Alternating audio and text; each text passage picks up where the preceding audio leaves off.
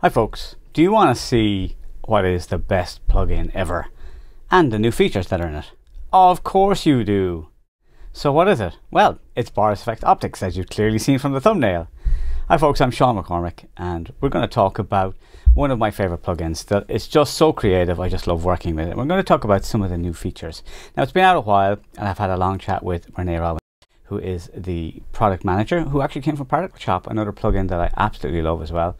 So we're going to have a look at new features, like what it is. So some of the stuff that's going on is kind of just workflow changes. We'll discuss some of them, but we're going to show the really big thing, which of course is Mask ML. So let's have a look here.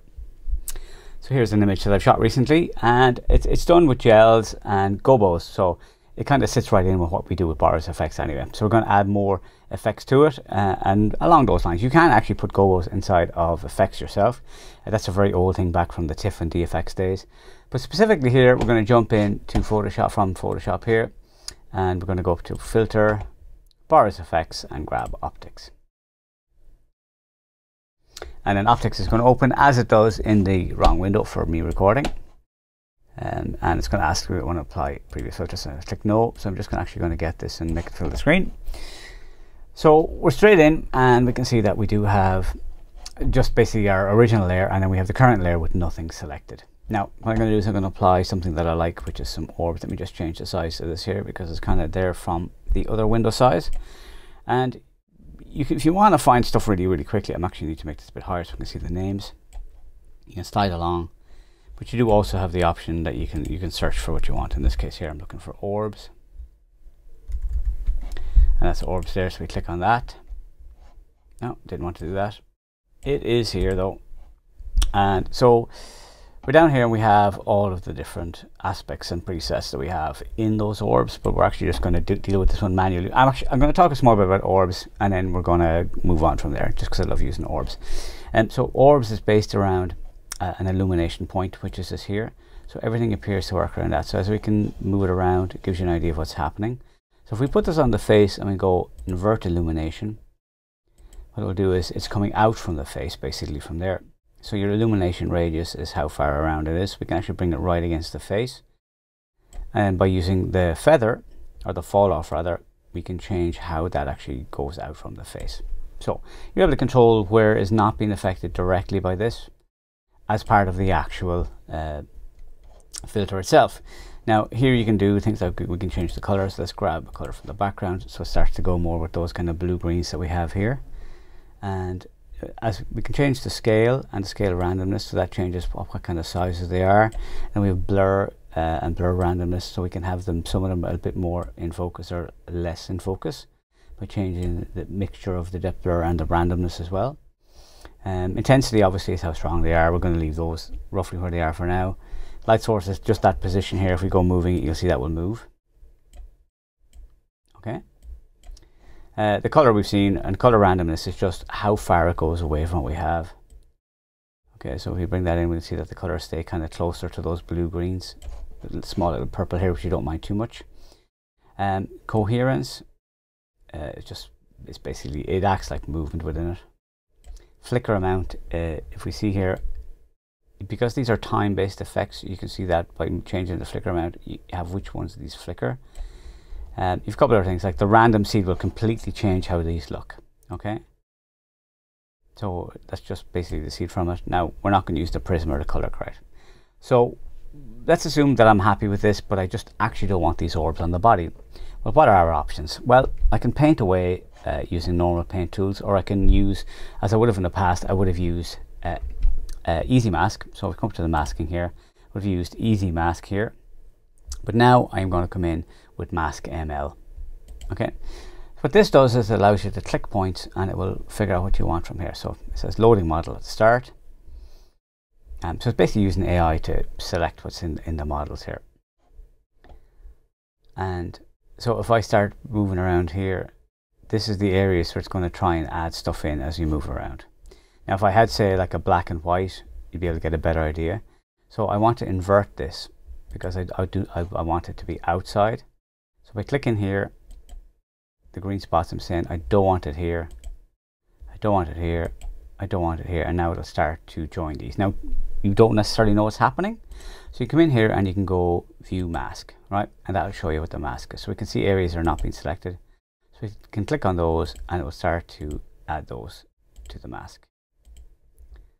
Okay, and that's, I think, nearly everything there. All right. So if we click back, we can view image. Okay, and so that's going to show it with, basically, let me just allow that to happen. So it's going to show it with the orbs in place, and we can see that it's masked out. Now, if you have a little bit of detail issues, what you can do is you can come up here and you can change the edge. All right, so you can, inside the mask, let me just view mask again. So you can come out and you create in the edge of the mask, but you can also create inside it as well. Just if there's areas that are inside for the edge position, you can use that as well. So you have your generate edge. Sorry, if we hover here, it'll come up. So that's our, like, we have the edge size, and it's going to let me do it. But let's just do it. You'll see that it moves around. So basically, you're just getting for the edges and around the edge, and then you go generate mask, and it will then use that to try and create a better mask. See the way it's done a little better selection on the hair around here? So that's just a little bit better selection than we have from the mask itself. So we're able to use AI to build a mask, and we're also able to then basically generate the edge from there. If you wanted to have areas that were definitely deselected, you would right click and that would give you red areas that you're saying like you don't want these particular areas. Then you come in again with your mask edge again, and then generate again, and that will again try and fix it for you. So now let's back to view image here for a second. So we can now see the mask with the image. So if we click on the image inside the layer mask, we can now see that it's done a really, really nice job of masking this. So ML mask is very, very, very useful. It's absolutely fantastic. It really, really is. It's going to take so much pain out of doing masks for these effects. I love them. I just love them. It's so good. All right. So you've seen orbs, which is one of my favorite tools to use, as well as mask ML rather, being used in this as well. Before we look at more of the big changes, let's talk about some of those small workflow changes. So the first small change that I love, right? It's not exactly the same as Lightroom and Photoshop, but you can now use plus or minus, or as the case may be, it's actually kind of minus and equals, but everybody thinks of it as plus and minus to zoom in and out. Now we are used to Command or Control with that, but however, it's a big change from the random keys that used to be the shortcut, which I just don't remember. Okay. We can also take a look at workspaces. Now I've gone in and clicked reset all. That's why it just looks very different. So you've got advanced, you've got edit, there's advanced edit and view, and we can see that they have shortcut keys, the function keys. So we also have enter full screen. Now this is a 2-screen setup, so it will actually open it on the wrong screen. So if I'll just show you very quickly. So the full screen is the other screen, so I need to click on that other full screen and then click escape to get back to this view. But you'll need to see that on your own machine for that. And then we can click new. Let's say we call this Sean. We stick this on F5 because that's not used currently. We click OK. And what do we want in this workspace? Well, let's say we want to have more things turned on. So we go to Windows, so parameters. We want presets. Maybe we want variations. We don't like what we want filters maybe.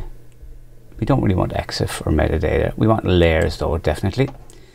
Okay, so we build these up a little bit from what we have. So this is slightly different.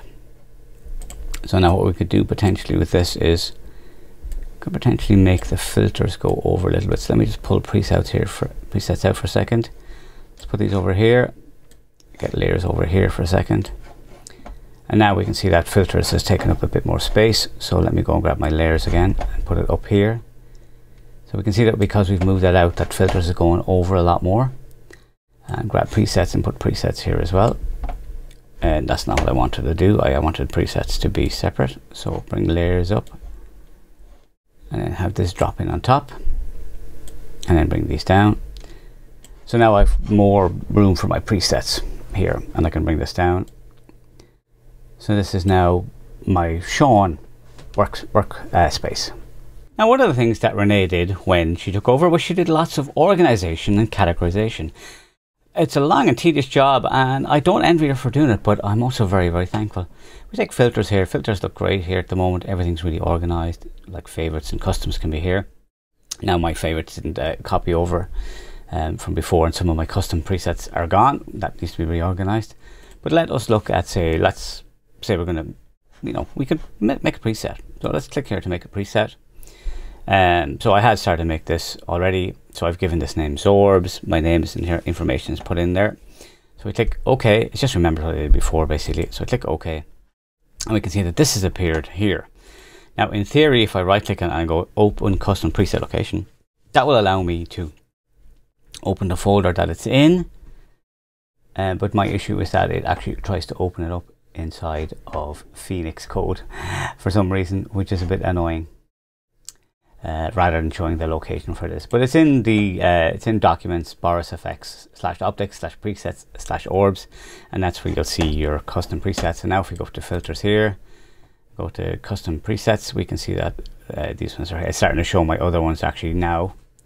So these are ones I've created before. So they've just come back because it's basically recognized where that location is. Another great improvement is a simple shortcut, and that is M. So if we press M and back off again, it will toggle the mask. It's time for some of the big and cool features. So this time we are going to go create a new layer. And as you can see, I'm already ready in Particle Illusion because I'm going to show painting with particles. So I click on, say, Animate or Emit. So let's pick something colorful here for our emit particles. Try and find something that's keeping a color. Yeah, let's go for blue stars here. Okay. And if we click here, we can see we got this new thing called Particle Brush Strokes. And it's inside Particle Creation. Now this is on none for a lot of the normal presets, but here we're going to go and we're just literally brushing. So brush in, and what we can do here then is we can grab this mask up. So the mask is then blocking it in the background, and we can then go in and do things like choose colors. So choose something more like down here as a tint color, which will darken down a bit as well, and we can go in and make changes within the actual particle itself.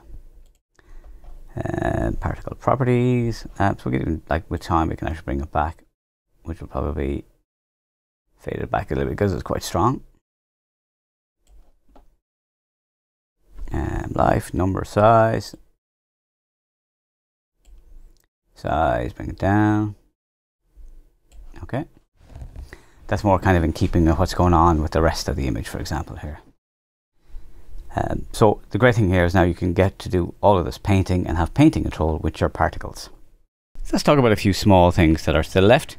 And we're not covering everything, but we've covered a lot of the cool things. You can now, if you're coming in, you can, like if you have a filter that you don't want to use, say for example, let's say you never use warp polar, you can hide it and it's hidden.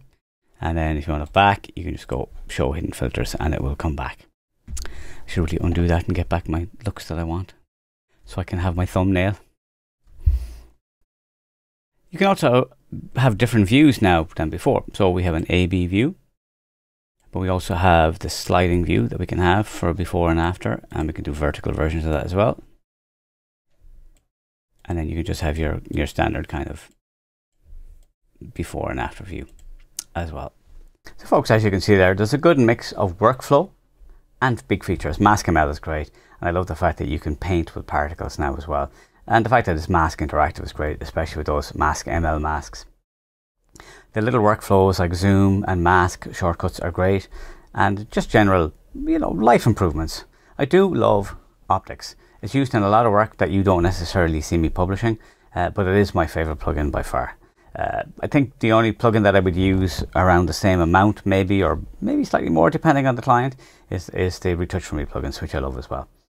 There is a discount for this. I'm going to put the code and link and stuff in the description. I think the code is actually built into the link. Basically, it is an affiliate link, and you do get the discount, and I do get a little something for it. But I'm not selling you this plugin because of the fact that I'm trying to make money from it. I'm selling you this plugin because I love this plugin so much, and I do use it all of the time. Folks, thanks for watching, and do keep an eye out for more. I've got a few more plugin videos to come up soon, so that's the plan. This one took way too long. I've just been too busy with lots of things going on between, doing photography work and writing and like the Lightroom conference, and of course having been involved in scout camps, which takes up a lot of my time. Anyway, folks, I will see you in the next video.